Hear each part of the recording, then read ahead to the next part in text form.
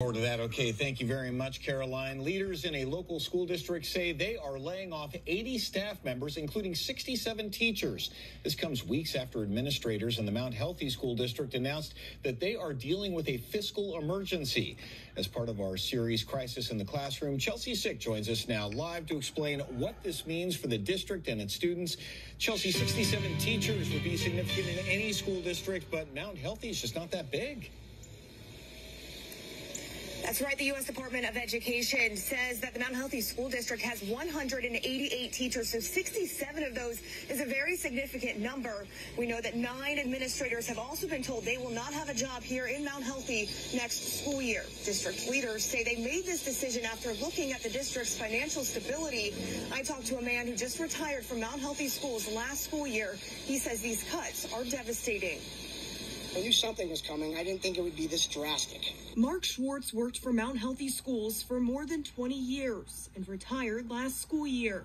This week, he had to check in with his former colleagues after the district announced it would cut 80 jobs, nearly 70 teachers. I don't know how they're going to handle it. I really don't.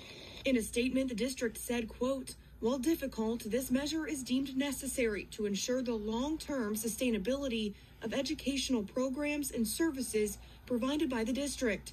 District leaders claim a 5-year forecast indicated deficit spending. In February, members of the Mount Healthy Board of Education asked the state to immediately put the district into a fiscal emergency. They say the measure would make sure the staff gets paid. It would also allow the state to look at the district's spending and help make necessary cuts. You could cut a lot of people at the board office and not one student would be affected. You cut teachers, students get affected. You cut administrators, students get affected. In a statement, Superintendent Dr. Valerie Hawkins said, quote, "We understand the impact that this decision has on our staff members and their families. The district remains committed to supporting our employees throughout this transition." The district didn't specify which schools would be the most impacted by the cuts. Schwartz knows firsthand the impact it could have on the high school. Discipline's already a major challenge at the school.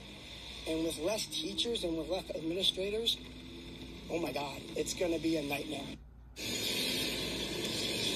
Administrators say they are helping those 80 people trying to find new job opportunities. I did reach out to the Mount Healthy Teachers Association president. She says they had no comment at this time. The district also denied an interview. Reporting live in Mount Healthy, Chelsea Sick, Local 12 News. All right, thank you, Chelsea. Yeah, students and parents must be very concerned there. Now, Mount Healthy school administrators say all employees will be paid through the end of their contracts. Most teacher contracts run through the summer. All right, we are now committed